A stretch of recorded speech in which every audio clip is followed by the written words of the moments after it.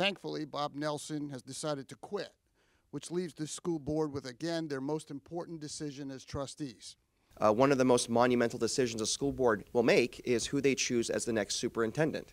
Now, there's been recent reporting about some of the opinions of the school board members. Now, this is their decision, but some of them have said they want to actually close off the process and only consider candidates that are internal.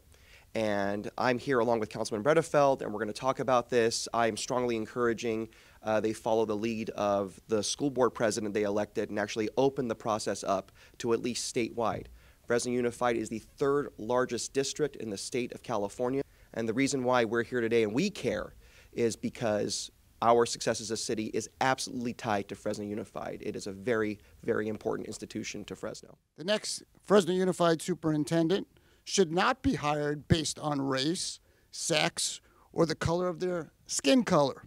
The next superintendent must be a change agent, must have a record of results, must have the strength to stand up to the teachers' union leadership, must have the clear-eyed focus on teaching children the basics of reading, math, science, English, and not critical race theory and a bunch of destructive woke crap. That means engaging in a real statewide and national search for the most qualified superintendent to turn this school district around.